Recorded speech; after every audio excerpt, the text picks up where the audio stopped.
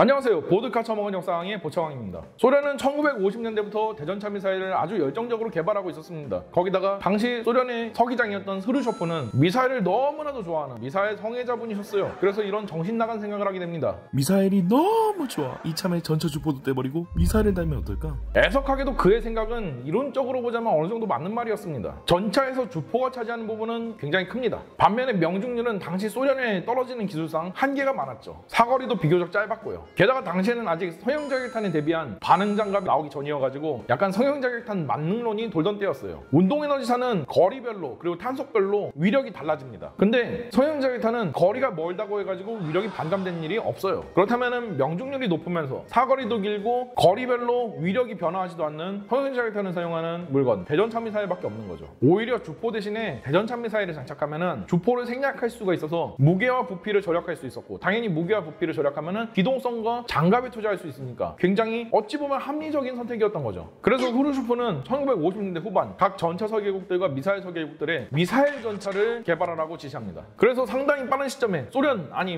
세계 최초로 미사일 전차와 그 미사일 전차의 전용 대전차 미사일이 등장하게 되었습니다. 바로 IT-1 전차, 그리고 내부에 들어가는 미사일은 3M7 드라콘이라고 부르는 물건이었죠. IT-1 전차는 이전에 개발해둔 T-62의 차체를 전용해가지고 T-62 특유의 광폭 궤도를 굉장히 높은 험지 주파력도 보여줄 수 있었고, 엔진의 힘도 충분했었습니다. 오히려 주포를 생략했으니까 전구가 엄청나게 낮아가지고 적에게서 잘 발각되지도 않게 되었어요. 게다가 주포를 삭제시키면서 남은 중량을 장갑에 투자해가지고 당시로서는 굉장히 떡장 전차가 되었습니다. 오히려 T-62보다 방어력이 더 좋아요. 게다가 포탑을 이게 보시면 알겠지만 이게 격파가 가능한 수준인가 싶을 정도로 굉장히 낮은 입사각을 보여주는 포탑을 채용했죠. 자동장전 장치에 채용을 해가지고 장전수가 필요가 없어진 것도 한 개 장점이에요. 안 그래도 인력난에 시달리는 소련군이었는데 그래서 인력도 절약할 수 있었죠. 안에 탑재되는 드라콘 미사일은 150mm 구경으로 사거리는 3.5km를 자랑하고 있었습니다. 꽤 쓸만한 사거리죠. 전차 주포들보다 훨씬 더 사거리가 기니까요. 5.4kg짜리 성형자격탄을 장비하고 있고요. 케미컬 에너지 기준 400mm라는 관통력을 자랑했었습니다. 굉장히 쓸만한 성능이에요. 당시 서방에서 많이 나오던 1세대 전차들은 전면에서도 격파가 가능한 수준이었습니다. 유도 방식도 무선지령 유도라 가지고 굳이 유선 유도식처럼 유도 케이블 들어갔다가 관리해줘야 될 필요도 없었고요. 미사일의 조종 방식은 조이스틱으로 미사일 뒷공무니를 보고 나서 조종해주는 그런 저열한 방식이었는데, 당시는 대전차 미사일들이 전부 다 이런 방식이었으니까 그냥 넘어가자고요. 이거는 대신에 체급이 좀 큰 대전차 미사일인 만큼 강력한 로켓 모터를 달아줘가지고 속도가 무려 초속 220m로 당시 기준에서는 굉장히 빠른 속도였어요. 그래서 적에게서의 노출 시간도 굉장히 줄어들었죠. 이렇게 완벽해 보이는 IT-1 전차와 드라콘 미사일은 흐르쇼프 앞에서 성공적으로 시범을 마치고 대량 생산에 들어갈 채비를 하게 되는데요. 안타깝게도 대량 생산이 보류되고 말았습니다. 왜냐면은 흐르쇼프가 실각하고 브레즈네프가 정권을 잡게 된 거죠. 브레즈네프는 전임자인 흐르쇼프가 쌓아놓은 똥들을 갖다가 재검토하는 과정에서 IT-1 사업이라는 변기 뚜껑을 발견하게 돼요. 그래서 이 IT-1 사업이라는 변기 뚜껑을 열어보는 순간 똥을 그냥 퍼대기로 싸질러 놓은 거예요. IT-1 전차는 사실상 전차라고 부를 수가 없는 물건이었습니다. 일단 그나마 덜 심각한 단점부터 말씀드릴게요. 전차는 보통 주포탄을 40발 이상은 챙겨 다닙니다. 많으면 60발씩도 챙기고 다녀요. 3세대 전차 중에서 가장 휴행 탕수가 떨어져가지고 전투 수송 능력이 떨어진다고 욕먹는 K1A1조차도 32발 가지고 다닙니다. 근데 IT-1은 15발이네. 게다가 드라콘 미사일의 무선지령 송신 시스템도 굉장히 무겁고 거추장스러운 데다가 고장도 자주 나고 유지보수도 어려웠어요. 게다가 단일 주파수, 단일 채널로 유도가 되고 전파 출력도 약해요. 그러다 보니까 플레이타 미사일처럼 일상적인 라디오 전파 혹은 무전기의 무선 전파에 쉽게 간섭이 돼가지고 셀프 제밍을 당해버린다는 거예요. 그래서 미사일이 불발라버리는 경우가 허다했죠. 더 심각한 거는 드라콘 미사일의 성능 자체에 있었어요. 최소 사거리가 무려 500m나 된다는 거예요. 물론 러시아제 대전차 미사일들이 하나같이 다 최소 사거리가 길다는 문제점이 있긴 해요. 그 이유에 대해서는 보차왕 채널의 슈멜피안 영상을 보고 오시면 이해가 빠르실 겁니다. 물론 대전차 미사일 장갑차라면 충분히 교리상 이 최소 사거리를 고려해가지고 교리를 짜서 이것을 어느 정도 커버할 수 있어요. 근데 이건 전차잖아. 밀스퍼거들한테 전차의 목적이 뭐냐고 물어보면 이렇게 당당하게 얘기하더라고. 전차의 목적은 전차를 잡는 거라고.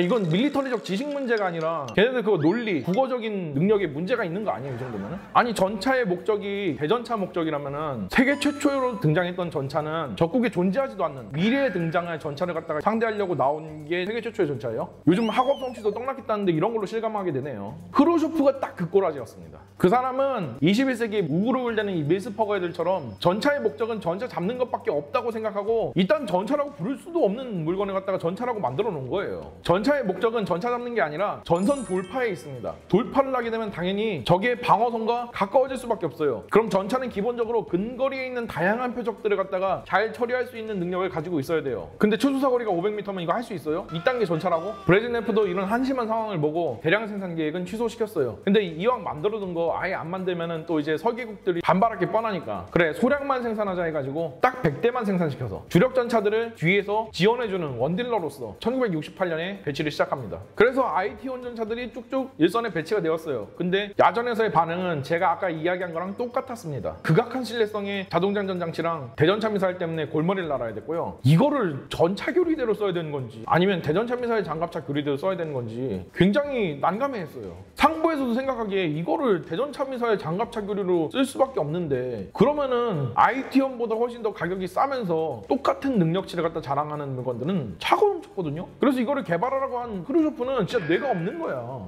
이 상황의 상부에서는 기왕 만든 거 한번 써보기라도 해봐라 하면서 IT-1 전차의 엔진을 가스터빈으로 바꾼 IT-1T 전차까지 소량 생산해가지고 야전에 짬을 때리게 됩니다. 당연히 가스터빈 엔진은 기존의 디젤 엔진보다 훨씬 더 정비성이 극악했었어요. 그래서 야전에서의 IT-1의 인식은 점점 더 떠나게 갔습니다. 결국 이건 좀 아니다 싶었는지 그냥 2년 만에 소리 소문 없이 IT-1 전차는 퇴역하게 되었어요. 그래도 연식이 2년밖에 안 되니까 차체는 세핑 아니야. 포탑이랑 자동장전기 그리고 드라콘 미사일 시스템만 떼가지고 버리고 군안전차 혹은 공병전차로 재활용하게 됩니다. 그렇게 해서 짧았던 드라콘 미사일의 운영도 막을 내리게 되었습니다. 총평하자면 밀스퍼그가 높으신 분이 되면 어떤 대참사가 벌어질 수 있는지 잘 보여주는 그런 미사일이라고 볼 수 있습니다. 그러나 소련도 IT-1을 운영해보면서 얻은 게 없는 건 아니에요. 획기적인 가능성을 하나 발견했습니다. 전차에 주포도 달고 동시에 미사일도 달면은 IT-1 전차의 단점을 완전히 상쇄하면서 동시에 부족한 원거리 명중률이라는 단점도 상쇄할 수 있었기 때문이죠. 그러던 중에 어떤 천재가 이런 생각을 했습니다.